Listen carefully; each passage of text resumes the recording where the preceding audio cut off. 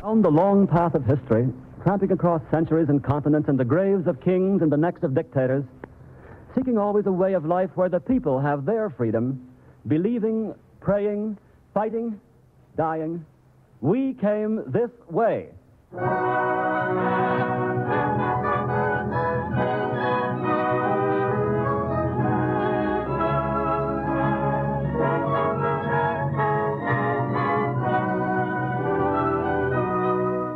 Tonight, the National Broadcasting Company presents the third in the new series, We Came This Way, a dramatic account of man's struggle down through the ages toward a democratic way of life. NBC has prepared a booklet to aid in your understanding and enjoyment of this series. Listen at the close of this evening's program for more information about it. Tonight, we are concerned with France and the way in which she was helped toward freedom by one of her greatest citizens. NBC presents Victor Hugo on We Came This Way.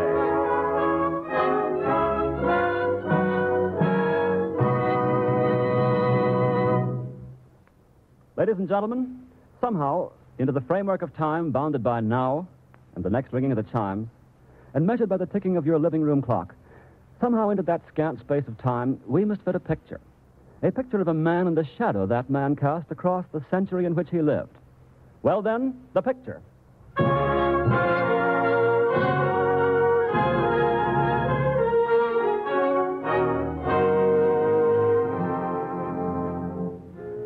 No man exists in a vacuum. He is born into a family, lives among people, and has his being under a society or a government. If he's a little man, these things shape his destiny. If he's great, he may shape them. What we need now is the backdrop for our drama, a sketching in of people and events that weave the tapestry of France in 1841. And that's a job for you historians. But do it quickly. Minutes are escaping. The history of France in 10 sentences, please. Young man, you can't hurry history. Maybe not, but you can historians. Now, what are the facts? Well, let's see. 1841, King Louis Philippe was on the throne of France. Started out being a pretty decent sort. They even called him the Citizen King. What do you mean, started out? Well, you know how kings are. Sometime they start out all right and then begin to get notions of grandeur. By 1841, the liberals had deserted him, and the left-wingers were sniping at him openly. What about science? Flourishing. And business? Booming. And culture? What of that? Oh, lots of it. A brilliant literature. The theater was active. And, well, what about the feel of the people? Well, now there's something that wasn't so good. They began to sense that the government wasn't quite as liberal as it had started out. The people of Paris, particularly, who are always sensitive to such things, were restless. There's no open revolts or anything like that, but restless. That's important. Remember that. Well, young man, anything else? No, thank you, Mr. Historian. That does it nicely. Next.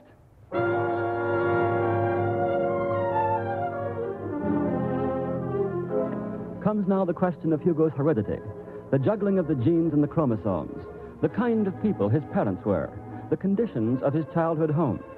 These things start a man on the way he must go. These, therefore, are facts we've got to know.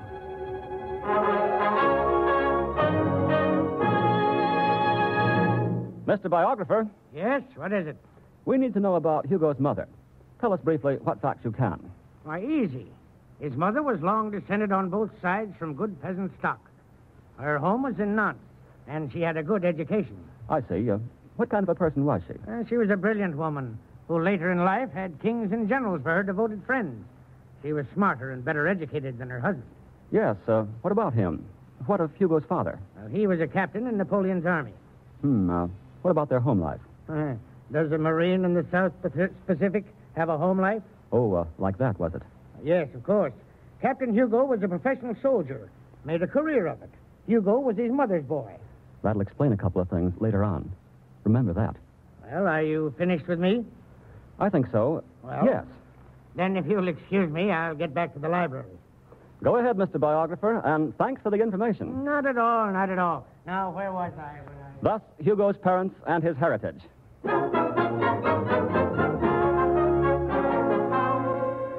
Our interest is in Hugo as a leader of the people and a champion of the basic rights of men. But before he entered politics, or even thought of public life, he'd earned himself a fortune with his pen. The order of events goes something like this. He started writing poetry at the age of 12. 3 years later, this entry appeared in his copybook. I am 15. I have done poorly.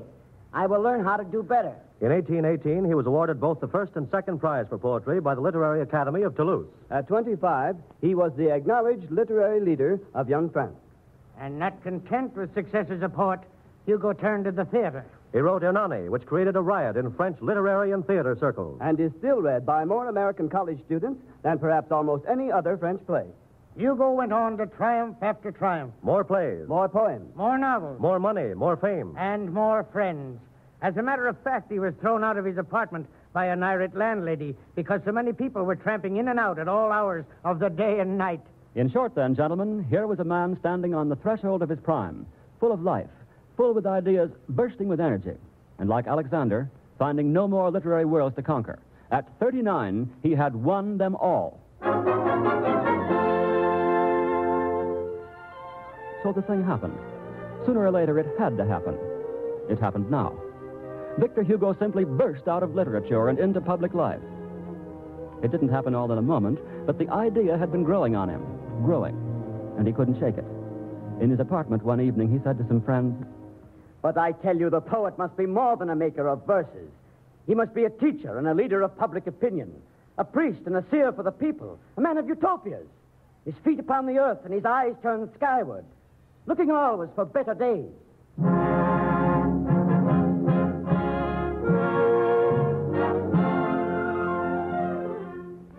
Hugo was off again at a wild gallop, happy now in the possession of a new goal to reach for, a new battlement to storm.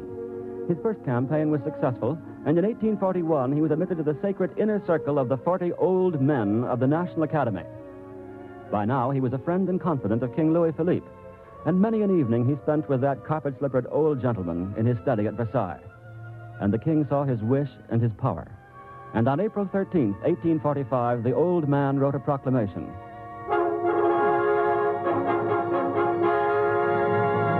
In consideration of services rendered to the state by Viscount Hugo, we have decreed and do decree as follows, that the said Viscount Hugo, member of the Institute, be raised to the dignity of peer of France. Hugo didn't know it then, but that day sealed his fate. It marked the end of a free career, where a man could say casually, I stand here on a current topic. Now he was a peer and responsible for the state. Hugo spent 3 years finding his political sea legs. Early in his career, in the Chamber of Peers, he said, I prefer not to belong to any political party.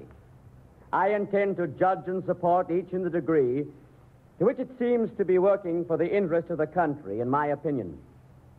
One must be with all parties on their generous side, and with none of them on their bad side. Noble sentiments, if not practical politics.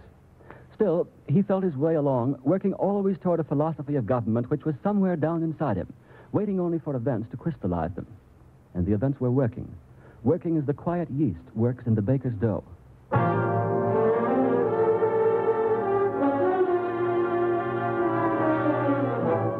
And the signs of the times etched themselves on the faces of the people of Paris.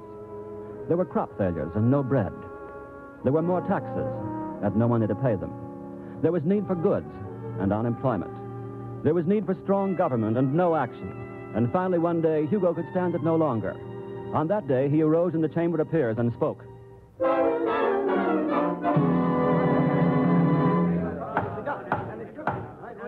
Recognizes Viscount Hugo. Ministers! For 7 years, nearly 8 years now, what have you done? Have you regulated finances? No. There are failures everywhere. There are floods.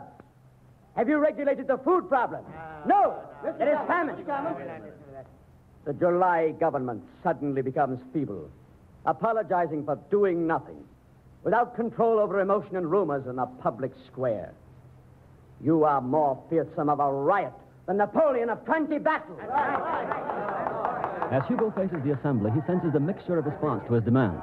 And then, unprepared, without notes, he sounds the formula of all freedom-loving men everywhere. Without quite knowing it at the time, his politics crystallized then and there as he said, Ministers, gentlemen, we must turn ourselves to the people. The people, grave, calm, courageous, and patient, who work and suffer, and gradually, by a series of urgent reforms and improvements, create wealth out of their work and well-being out of their suffering. France is only the people of France.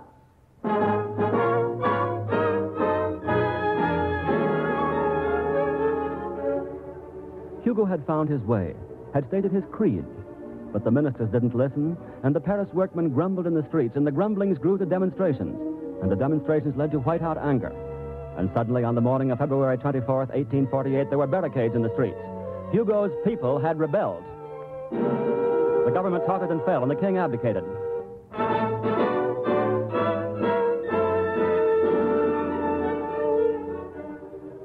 In the confused 4 months that followed, while a provisional government was feeling its way toward what the people of France wanted, Hugo roamed the streets of Paris, looking at faces, talking to workmen, trying to discover what was best for his people. And in that time, he said something very like the late President Roosevelt's famous statement in 1933. Hugo said, I do not understand why the people are feared. The sovereign people are all of us. To fear them is to fear oneself. In this moment of panic, I fear only those who are afraid.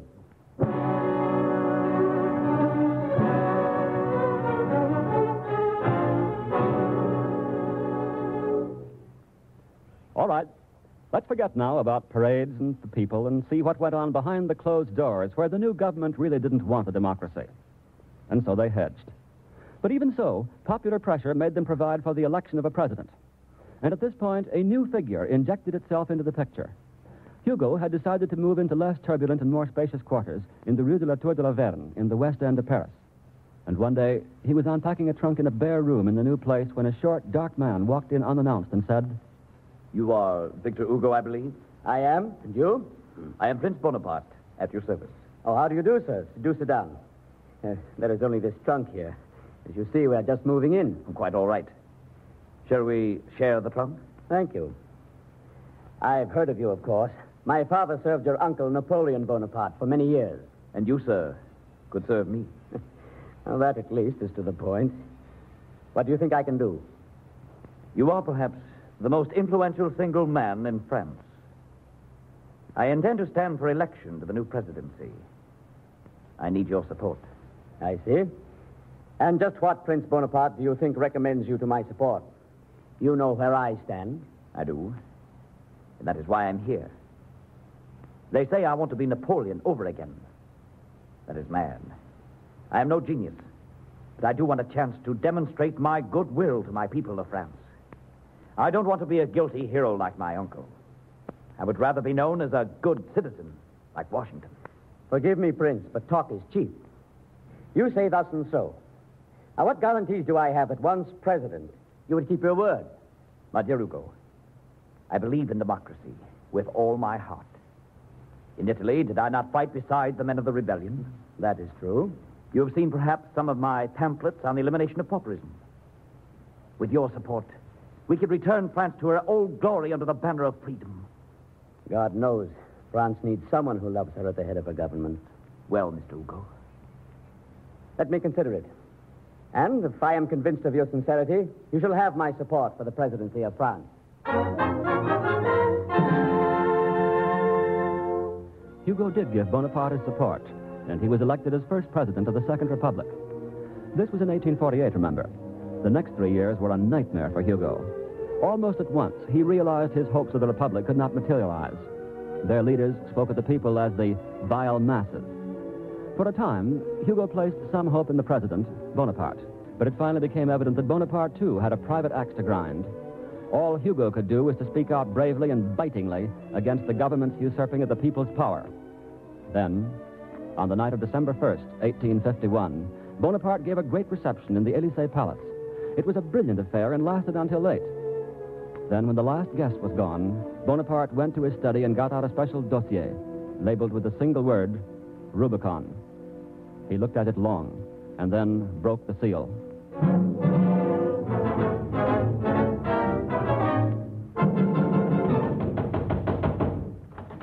What in heaven's name is the matter? Hugo, come at once. The Republic has been made prisoner. Yes, Come Hugo, in, come at come once. in, men, and stop babbling. That is right, Hugo. Bonaparte has taken over the government. But I don't understand. How? The army, Hugo. It is everywhere. The Palais Bourbon is surrounded. The Chamber of Deputies is barricaded. They say that 70 of the representatives have already been made prisoners. Why, this means dictatorship. I'm afraid so. Some of the leftists have not yet been captured, and they're meeting in an hour at number 16 Rue Blanche. Will you join us there, Hugo? To what end? To stop this awful thing if we can. Will you come? Of course I'll come. Excuse me a moment. I must tell my wife.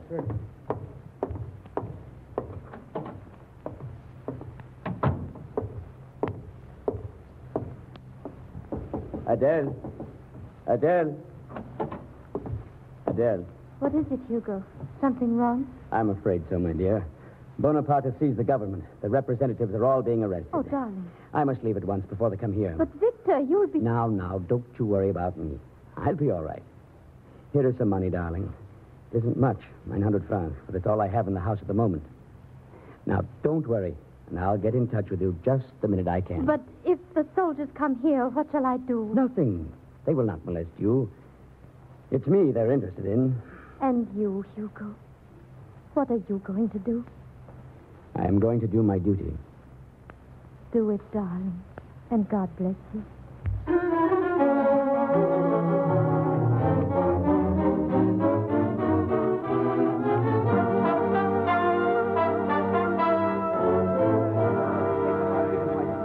There must be something that we can do. Everything is in the hands of the army. What can we do?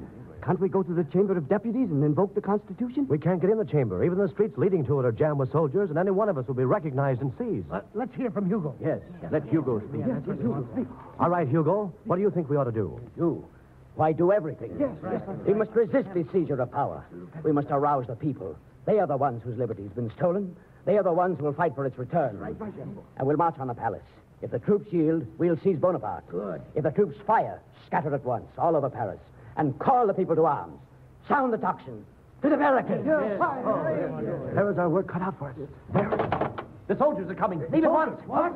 Someone must have told of our meeting place. Men, to your work. We will meet at midnight tonight. Where?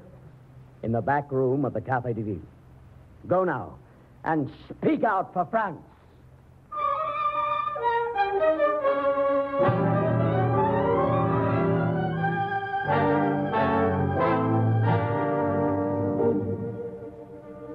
How can a baker argue with a mercenary? A loaf of bread is no answer to a naked bayonet. An honest carpenter lugging his toolbox to work in the freshness of the morning stands dumb and unbelieving at the sight of a musket muzzle. It was always so. The good people mind their own business and bake their bread and saw their planks and stare at first in shocked surprise in the face of naked, grasping force. The people are slow to anger, and in that interval of unbelief, dictators move in. The trap snaps shut. So it was in Poland, if you'll remember, when the nation was raped while the world watched, stunned. And so it was in Paris on this 2nd of December on a biting leaden morning in 1851.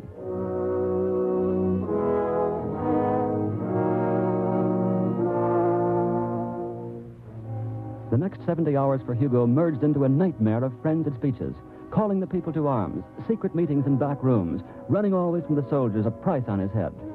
At first it was heartbreaking. The people seemed stunned. Slowly, the people of Paris began to rally behind Hugo and his committee. Barricades began to appear in the squares and on the boulevards. The people grew bolder. And then the incredible happened. It was on the 4th day of December when the dictator ordered 80,000 troops into the city. They came in 3 columns, converging on the center of Paris. After a sleepless night, during which he'd attended meetings and written manifestos, Hugo was standing on the curb, hidden in the crowd at the old Saint-Denis gate, where a handful of workmen manned a barricade facing the oncoming column of troops. The curbs were lined with people, watching to see what would happen. Suddenly a shot was fired, and the soldiers went mad. Hugo, the troops! They're firing into the crowd. Run for it. I can't run. I can't believe my eyes. It's horrible. I can't stand it. Look, they're bringing cannon to bear on the crowd. Point blank. Before God, this is massacre!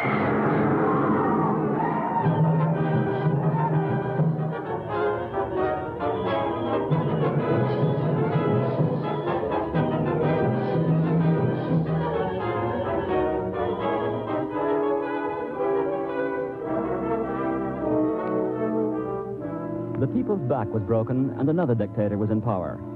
Hugo was a hunted man with a price on his head. 9 days later, a workman with a tin lunch bucket walked into the Gare du Nord and bought a ticket for Brussels. And thus it was that Victor Hugo began an exile that was to last for 19 years. But Hugo was no placid soul, content to accept the inevitable.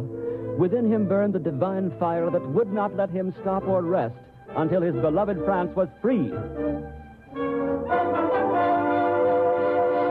To a group of exiles in Brussels, he said, I tell you there can be no peace while Bonaparte rules France.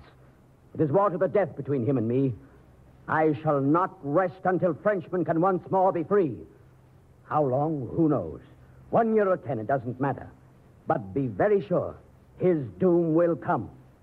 And until that time, I have no task but to hasten the day.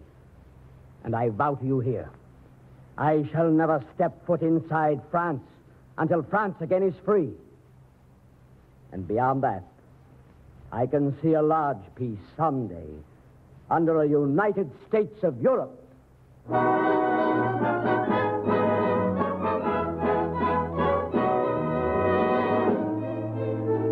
And so for the next 10 years, burning indictments streamed from Hugo's pen. First from Brussels, and later from the islands of Jersey and Guernsey came bolt after bolt, hurled at the head of the traitor Bonaparte.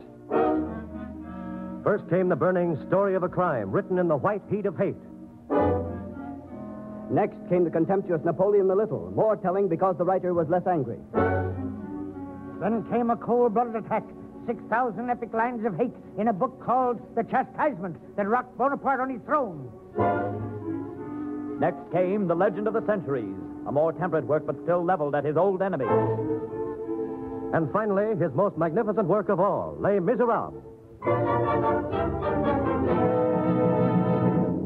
This tremendous study of Jean Valjean, the released convict, deals with what Hugo called the threefold problem of the century: the degradation of man into proletarian, the decline and fall of woman through hunger, and the destruction of children into a social outer darkness. This impressive social document is nearly always listed among the 100 best novels of all time and sold over 7 million copies in the first 40 years. During this period, too, Hugo was a nerve center for every liberal movement in the world. Mazzini calls for help, and he dashes off an appeal to the Italians. Poland is in trouble, and Hugo intercedes. John Brown is sentenced for the affair at Harper's Ferry, and Hugo writes to Lincoln. Everywhere, it seems, his great spirit was at work in the world. And then his long prediction came to pass. Bonaparte was tottering before the onslaught of the Germans. On September 4th, 1870, Bonaparte yielded his sword at Sedan, and Hugo was called to Paris. Only now, with the dictator gone, would he consent to return to his beloved France. As the train pulled into the station from which he had fled in disguise 19 years earlier, Paris, torn by siege as it was, stopped everything to give its hero a welcome such as few men ever received. Over 10,000 people jammed the station, and as he stepped off the train, there was a deafening cheer for their hero.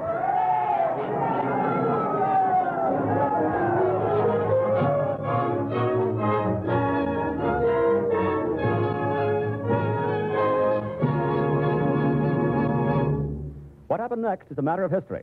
So suppose we call on our historian friend to tell us about it. Well, I wondered if you were going to forget me. Well, let's see. Now, 1871. Hugo called that the terrible year. They called him to the government. Of course, he accepted. Tried his best to hold out for a decent peace with Germany. But the businessmen couldn't wait. And they voted him down and made what he called a shameful peace. So he resigned his post in protest. And incidentally took himself off to Brussels again in voluntary exile. And how long did his exile last this time? 2 years, approximately, most of which time he spent in Luxembourg. All right. And that brings him back to Paris and another election into the Chamber of Deputies in the Third Republic, the republic nobody wanted. And almost single-handed, over a period of 6 years, he fought, heckled, championed, voted back nearly all of the civil rights Frenchmen had been without since 1850. Hugo lived on, vigorous to the last. And finally, as all men must, died quietly on May 22nd, 1885, at the age of 83. This, then, is the portrait of a man, not of a poet. We haven't time for that. Not of a father, husband, or a lover, and that, too, is a tale to tell. Not the novelist or the playwright or the great humanitarian, but only of the statesman. And now, our portrait's finished. How shall we sum it up? His contemporaries called him A dreamer, An amateur politician. A poet in the Senate. a soft-hearted visionary. strange. It's hard to recall the name of a single one of those contemporaries. But Hugo loved his people, had faith in the common man, and looked at the time when there should be peace among all free men. He preached that impractical doctrine 100 years ago, and men from 50 countries sat together in San Francisco last month to make of that doctrine a reality. Because Victor Hugo believed that a poet must be a prophet for his people, we came this way.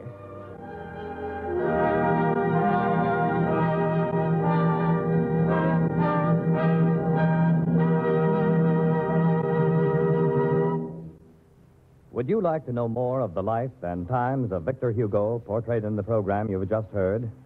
A handbook containing life stories of 13 great leaders in the struggle for human liberty has been prepared as an interesting supplement to the broadcast series. To obtain your copy, write for We Came This Way. Address your request to Columbia University Press, Station J, New York 27, New York, and enclose 25 cents in coin to cover costs of printing and mailing.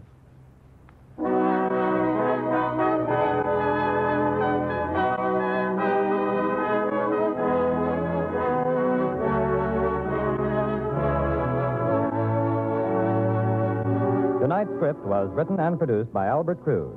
Original music was composed by Emil Soderstrom and conducted by Joseph Galicchio.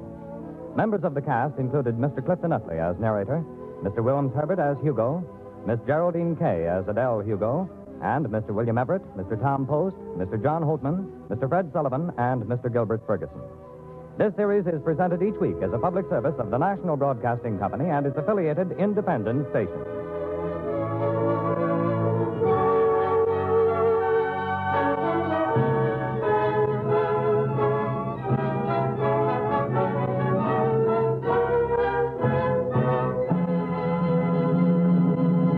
This is the National Broadcasting Company.